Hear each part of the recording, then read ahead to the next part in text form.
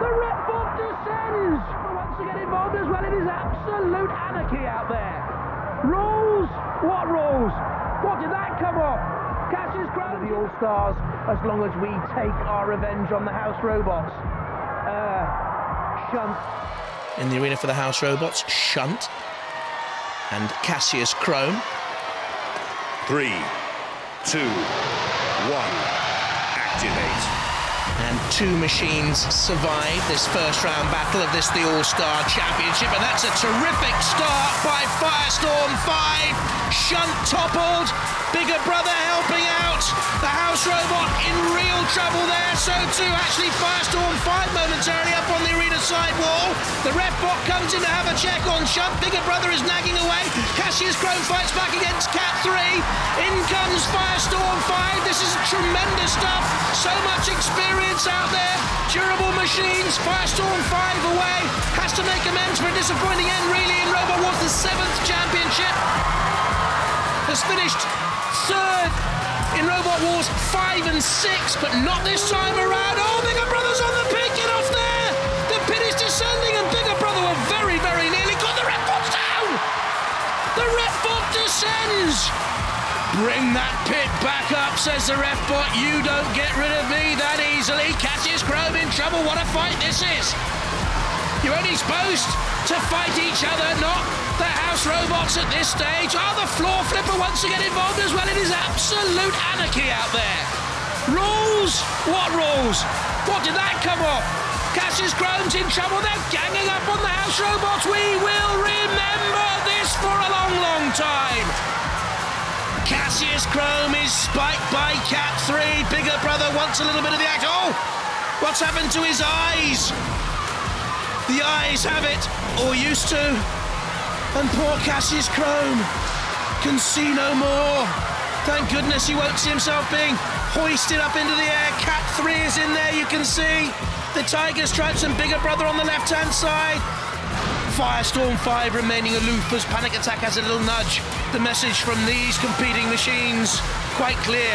We don't actually mind who goes through to the second round of the All-Stars as long as we take our revenge on the House Robots.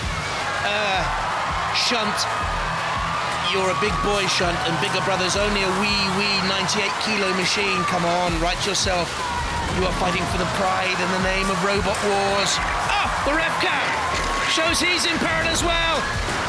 What on earth is going on? Oh! The drop zone's gone off. Oh dear, the washing machine dropped. That's Cassius Chrome at the attack of Bigger Brother. You can hear the ref. Listen, that's the Refbot groaning quite literally. Shunt's toppled. How do the judges mark this, by the way? Two machines have to go through to the second round of the All-Stars. On style, on aggression, on damage, but on control, has any one single machine been strictly under control out there? It's been sheer roboteering lunacy. Is there a full moon? He's baying for mechanical mayhem, that's for sure. And the Roboteers, you're supposed to be taking on each other, for goodness sake. Come on, Panic. Oh, no! Firestorm 5 has driven itself into the pit.